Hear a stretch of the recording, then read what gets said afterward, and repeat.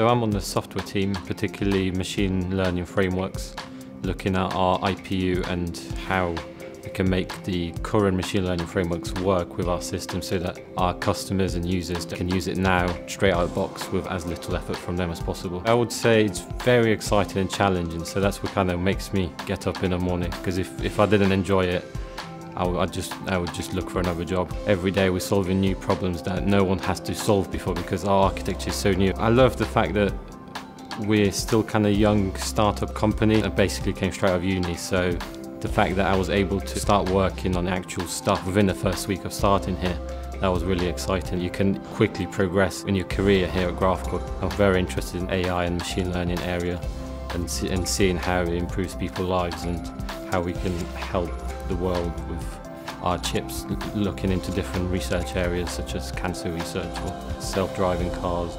There's a lot of like social things, like people organising events. A few weeks ago, one guy was like, oh, let's go bowling. So we just organised a bowling event down the road. There's socials every few weeks, loads of sporting events and clubs going on as well.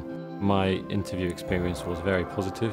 Now that I've sat at both sides of the table, being both the interviewer and interviewer, the questions that are being asked at interviews are fairly representative of things that we expect people to know and that we know are required for the job. So I think that very fair. We're not looking just for the correct answer, we kind of want to know what people are thinking and how they tackle problems they've never seen before.